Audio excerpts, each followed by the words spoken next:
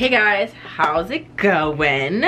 Today I am going to be doing my birthday shoot. This is gonna be the photo that I post for my birthday, which is on April 1st. I'm doing the shooting myself, I'm doing the editing myself, I'm doing all of it myself, so I thought it'd be really cool to just kind of maybe do a video on this and just kind of like how I take my photos, edit my photos, all of that. Anything that I also mention, I will link everything down below, especially when it comes to like equipment and stuff like that. I booked the studio from 12 to 3. I worked till last night though, so I've just had a very rough start to my morning, so it's like 1 o'clock right now. My nose is also just running profusely. So I'm gonna show you guys all of the things that I'm gonna be packing. I'm gonna pack it and then we're just gonna go ahead and head on over to the studio. Here I just have some of my essentials laid out on the bed. So I'm gonna be taking all of my photos on my DSLR camera.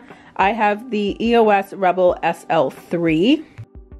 The lens that I probably will end up using is this one. This is actually the lens that came with the camera. That is a 50mm lens that I bought separately. I'll get into that later. I'm gonna bring these two lights. This one, it has a lot of really fun colors on it. So I'm just gonna bring this in case I want maybe like a pop of color in there somewhere. This one is just a good old-fashioned warm and cool tone light. This one is amazing. I usually use this for all of my selfies and stuff. I take this everywhere. You can either clip it onto stuff, which is cool, or I got this attachment that I'm gonna use this to put it on the top of my camera, or you can like put it on, you know, like the back of a phone or something. It's got like this little situation on there. So this is honestly really great. Here I've just got my old phone. I use this usually as the remote for my camera when I connect it via Bluetooth. So that's usually what I use this for. My iPad, I won't use that while I'm there, but that'll be when I'm editing. You guys will see that later. Here is my mini tripod. This is the tripod I take everywhere pretty much. This is the main one for my phone.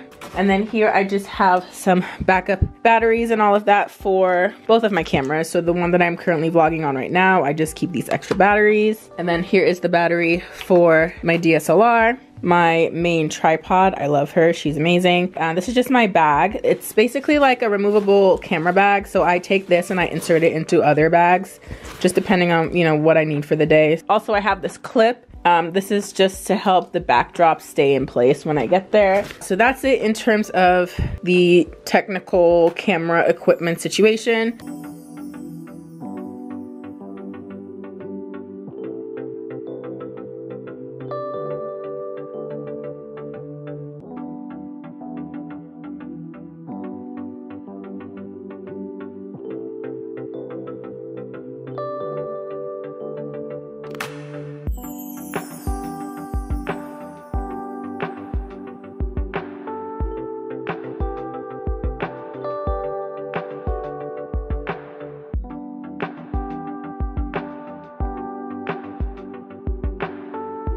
Okay, so as you can see, I am here at the studio and I am now setting down this gray backdrop.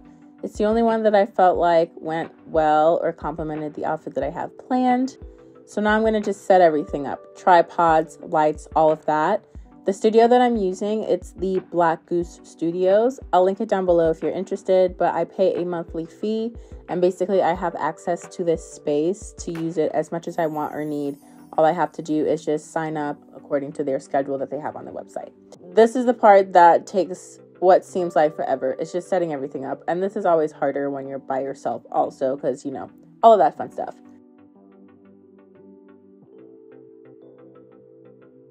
Here I am changing out the lens. I'm taking out my 50mm and putting in my stock lens. Just because that one gives me a wider angle than the 50mm, it's a little too zoomed in, which fun fact, I ended up using the ones from the 50mm lens anyway.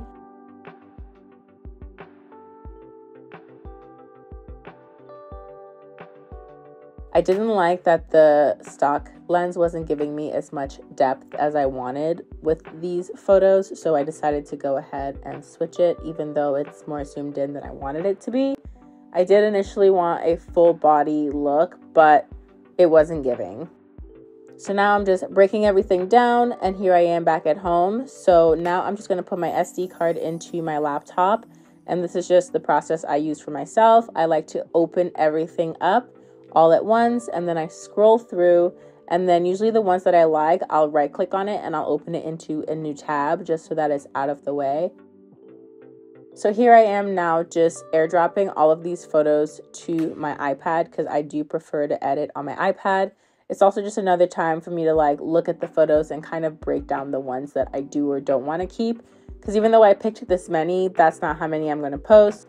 So here I am just again going through and favoriting everything that I feel like would be part of the post that I want. Just honestly, I just dick around with Lightroom. I just play around with all of the effects and just kind of go with what appeals to my eye. I wanted a little bit of a Y2K look, so it's, you know, giving early 2000s honey, but that's the look I was going for here.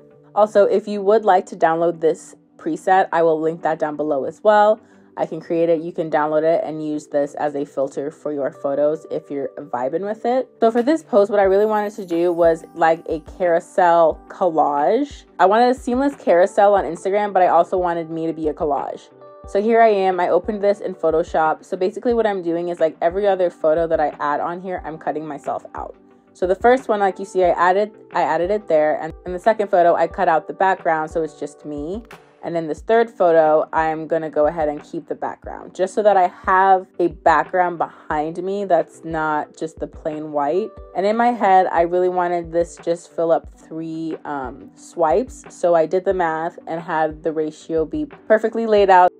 Here I am, I had an idea in my head and I'm just going with it. And honestly, I'm really vibing with what happened here.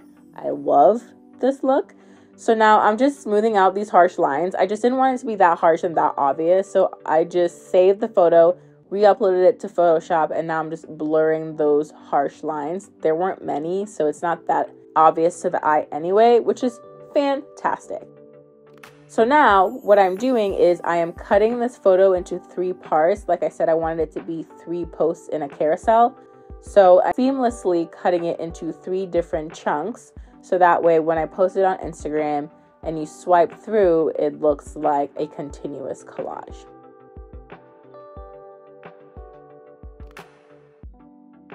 So now I'm just putting it into a folder just so that I can show you guys because I'm able to switch it around. But this is essentially what the final product is going to look like. I'm so freaking excited to post this on my birthday.